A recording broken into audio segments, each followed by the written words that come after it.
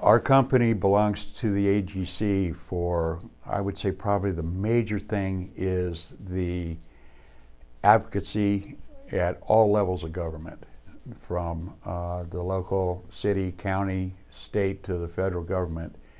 They are constantly striving to educate politicians into the pluses and minuses of things that affect not just construction, but the whole country as a whole. A lot of people don't realize just how many people are employed in construction, directly and indirectly.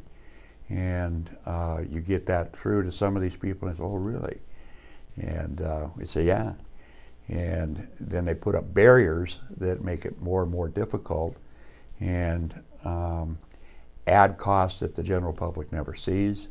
One of them that just bugs the crap out of me is Washington State collects tax on the project.